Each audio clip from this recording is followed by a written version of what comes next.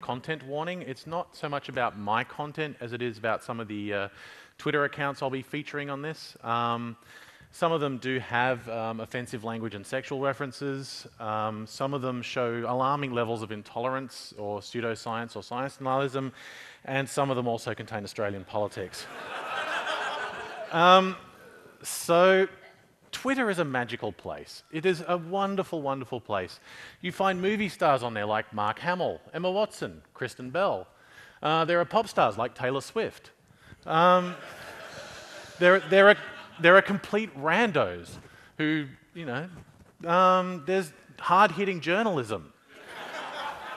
There are business leaders.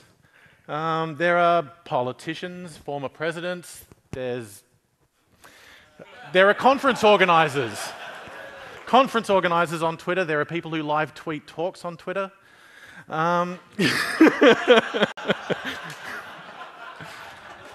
And there are a great, great number of bots. And bots are the reason why I got into this, because one day I decided to try and make my own. There's a whole bunch of fun you can do with this, and it's a great little toy project you can have a lot of fun with. Before I get into my bot, I thought I'd sort of have a look at some of the other bots that you can find on Twitter. There are some that react to other people's content. Pentametron is one that does that. Pentametron looks for pairs of tweets that form rhyming couplets in iambic pentameter. And it will retweet them.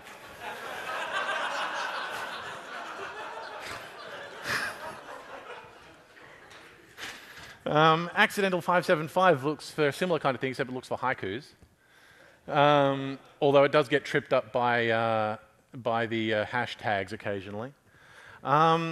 You get other ones that are a bit more sort of reply-oriented. For example, Stealth Mountain tells you when you said sneak peek instead of sneak peek.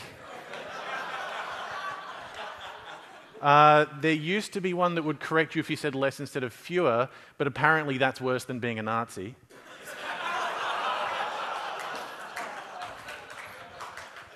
And then you get one of the most interesting bots that I know on Twitter, which is God tributes.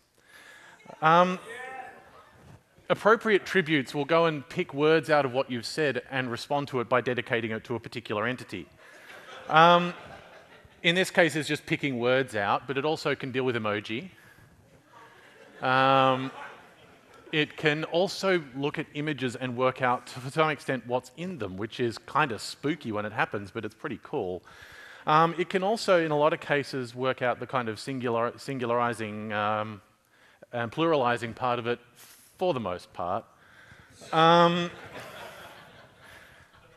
But this gets to the other kind of bot that is a lot, which is just one that generates things, because God tributes will occasionally just throw something out there. Magic Realism bot does similar kinds of things. We also get Ice-T from Law & Order SVU warning us about various drugs. But one that I wanted to highlight because it's a useful one for this subject is Midsummer Plots.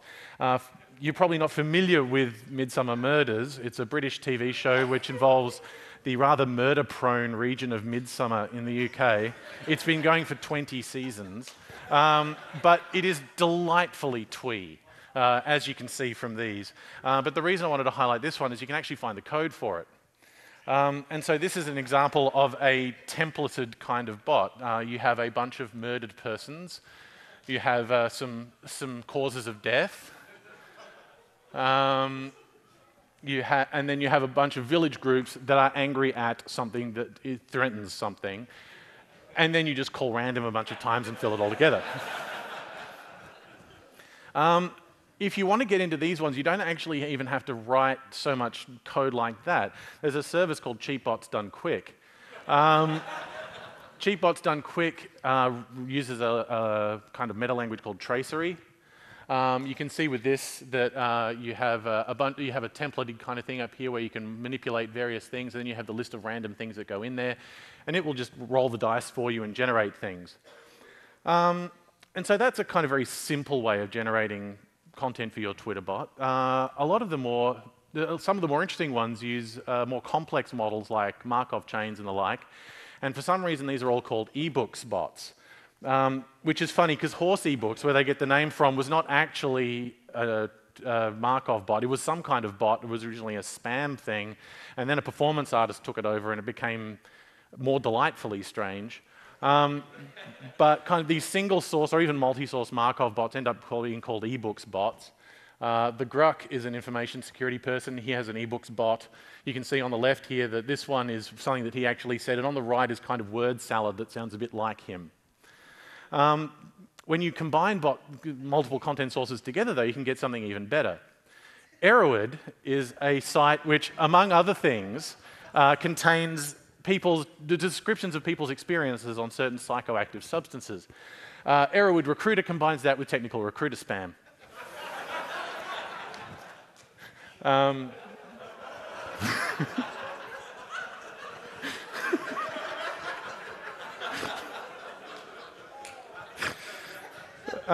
Which brings me to my bot, which is called Wint Nation. Wint Nation may not mean too much to many people here. Wint Nation is the combination of a bunch of Australian political figures and one of the weird Twitter accounts, weird Twitter being a particular genre of Twitter, called Drill or Wint. So One Nation, as fronted by the lovely Pauline Hanson, is an Australian political party that is the exact kind of reactionary right-wing chuckleheads you think they are. And one day, and part of the reason why this came to be is that they got a bunch of people elected in the last major election in Australia, and a bunch of them have a spectacular capacity to self-own, particularly on Twitter. There was one who is unfortunately no longer in Parliament, Malcolm Roberts, who would regularly on Twitter just, faceplant brilliantly, which would lead to him being sent this tweet quite a lot. And so I figured that given that Drill seemed to exhibit a whole bunch of the same old person yells at cloud things that One Nation tended to do, that they would make a good match and that we should try and mix their content together. So, which brings us to actual serious bits. To do this kind of thing, you need a corpus, you need a body of data that you can feed through something in order to generate tweets. So how do we get that? Well, Twitter's got an API. It's actually pretty easy to use. The quick version is you click that Create New App button. It will ask you a bunch of details. You fill them in. It creates an application and gives you a bunch of consumer keys that you can use. You also need some access keys. You get those by scrolling down and clicking that button. And then you get those tokens, and then you call the Twitter API. It is that easy. And the nice thing is that if you've created a new Twitter account to run the bot, posting is equally easy. The other source of content that I use three main sources of content for Wint Nation. One is the Twitter accounts of every One Nation politician I could get fined. The other one was their Facebook accounts. Facebook, if you sign up for their developer program, you can go to this Graph API Explorer, which has two wonderful properties. One, you can actually play with the API there. Secondly, you can copy out that access token that I've blurred out and you can feed it into your own script. It only lasts for about half an hour, but that's all you need to do to download some stuff. The last one I use is Open Australia, where you can get Hansard, which is the transcript of everything that's said in Australian Parliament. And yeah, using the Facebook API from Python is also pretty easy. So tips for if you are doing that is remove extraneous content. Things like retweets and stuff like that will confuse your model and will cause your word salad to be more confusing and less funny, because you really want to ride that line between delightfully strange and what the hell did it just say. The other thing you can do is, which is something I do with Wint Nation, but you don't have to do with other things, is keeping timestamps is useful, because if you want to decay either limit or decay the relevance of various things so that your thing remains topical, you need that information there. And the last one is playing with your content mix. What I found when I started doing Wint Nation is that while it seemed that One Nation and Drill should be obvious, a match made in heaven, they didn't quite cross over enough, and by adding a couple of other accounts that I'm going to keep secret, I managed to bridge that and get them to actually start moving across between one and the other a bit better. So the actual process of generating this stuff, you've generally got two stages. You've got modeling and you've got generation. When you're modeling, you've got some kind of a process. You're feeding some stuff into it. and you're getting a model out of it. And then when you're generating it, you're taking your model, you're running it through a bunch of randomness and getting tweets out. So in a Markov chain, the way Markov chains work, you've got some kind of state. A state is some number of words or tokens, or a token could be like a begin or an end of content kind of thing. You've got a lookup table for each possible state that gives you a bunch of weighted possibilities for the next word or token. And then you roll your dice and you select one of those, which then becomes part of your state, and the oldest element of part of your state gets moved out, so your state size remains the same, and you just repeat this until the end of your thing is reached. So to give you a quick demonstration of this, here's a couple of begin tokens. These form our state. We then have a bunch of possible words that we could select from that. We pick one at random. That becomes part of our state now, and the oldest token is removed, at which point we have more choices which we can pick. That becomes part of our state. And then we've got to find another choice to make. We make our choice. And then at that point, we've only got one possible choice, and we're going to end on that one, and we have our result. And that last sort of single choice thing leads to one of the interesting properties of Markov chains, which is there's a lot of cases where you're going to have either a very highly probable or only choice to make at a given point. And to give you an idea of what that ends up looking like, this is one of Wint Nation's tweets. And so to give you an idea of how this one gets constructed, the first bit comes from our sadly ex-Senator Malcolm Roberts. And I should have picked a dark colour for that, but you can sort of see that it's taken this first "I met with the best of" section from that tweet. And then the next one came from West Australian One Nation representative Colin Tinknell. And then the last bit came from Drill. So yeah, talking again about this process, the modelling process with a Markov chain is effectively word frequency analysis. The generation stage is a random model walk. So to give this a bit of a demonstration, I decided to download, I got the entire works of Jane Austen from Project Gutenberg and a really badly OCR'd version of Lord of the Rings from the Internet Archive. And so the tool of choice in this case is a Python library called markovify. It's really useful. It's nicely structured. It's really easy to override certain parts of the way it works, and it's also got a couple of other interesting properties, one of which is that you can see in this code here, because this is effectively what you do to generate your Markov chain, you can see that I'm processing the two corpuses separately and then writing them out separately, because markovify will let you generate based on models that you combine. So you can see that I can combine these Markov models and generate stuff based on that. So that'll generate me 5 sentences of output from these corpuses, which will look a bit like that. The trouble with this is it's a bit more word salad than you'd like. It's not so much funny as it just is. You can try and fix this by increasing your state size. The only change in this code is that I've added this state size equals 3. That means that instead of tracking 2 words, it'll track 3. And the result's a little bit better, but the problem is as you're increasing the state size, you're also decreasing the possibility that you're going to switch from one to another, which is really where the humor tends to come from. So one of the other tricks you can pull off is part of speech tagging. And this is actually an example that they give in the markovify examples. In this case, we're going to override parts of the Markov model itself so that we're splitting up the words and then tagging them based on their part of speech. NLTK can do this. There's another library called Spacey that Markovify says is faster, but it really wasn't in my testing. But either way, it works pretty well. You can then just use that instead of the markovify.text model. So I've replaced that with possified text. And then generation is largely the same. And you start to get, this is with state size 2,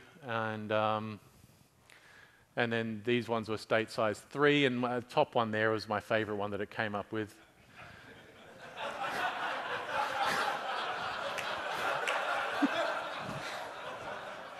So that tends to get you up to a point where, you know, it tends to work, and that gets you to this notion of quality control.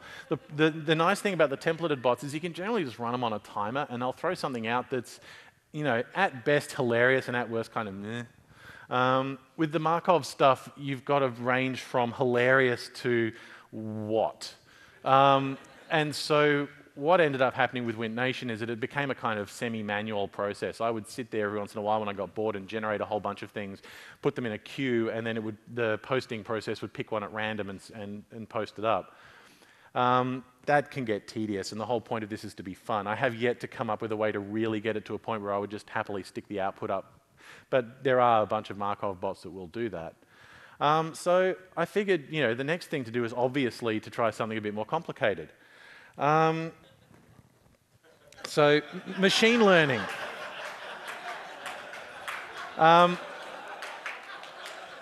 Machine learning is obviously the next thing to try. So, let's look at our modeling slide again. In this case, our model in this case is training a neural network. And our generation is something random numbers, but these random numbers get really big and, so the next question is obviously, what is a neural network? I'm glad you asked, because I have no idea. Well, I do sort of. A neural network has a neuron, which has an activation function, it has an input and an output, and then you train it and you backpropagate and all kinds of buzzwords. I did a bunch of really heavy research and discovered that the one that you really should use for language modeling is this long short-term memory one, and I believe everything that Google tells me. So having believed everything that Google told me, I asked it how I should actually go about doing that, and took the most carefully researched answer there, as you can tell because it's followed.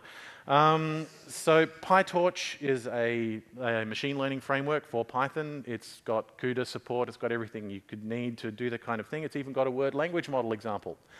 And it had instructions, which I followed. And I ran it, and it did a bunch of things. So terms I do understand. Milliseconds per batch. Loss is a measure of how bad it is, and perplexity is a measure of how confusing it is. So yeah, PPL is perplexity, and that's sort of how often can we generate something that actually represents what's in the validation set based on what's in the training set. And then once that finished, I could generate some stuff out of it, and the results were a little bit underwhelming. Especially given that, so this is the timings that I got. This is running on my laptop, which is a 2013 MacBook Pro. So this is running my Markov stuff. That took a while. But of course, these days we have other ways to do things.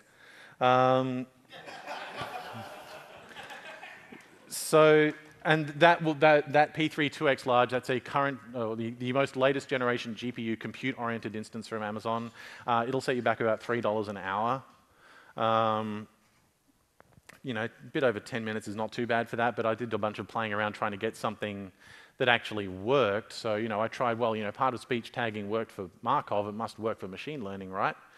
Not really. And at this point,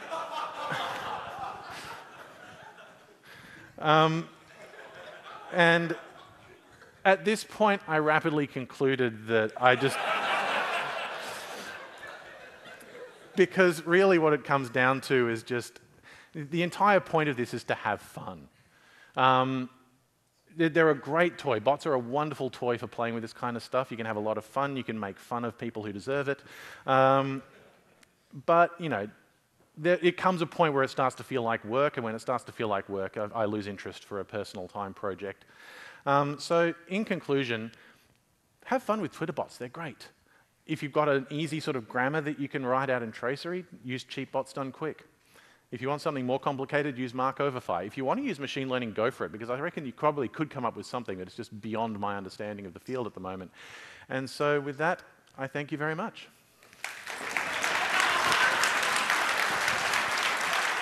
Thanks, Benno. Thank you, thank you, thank you. Speaker gift. Thank you very much.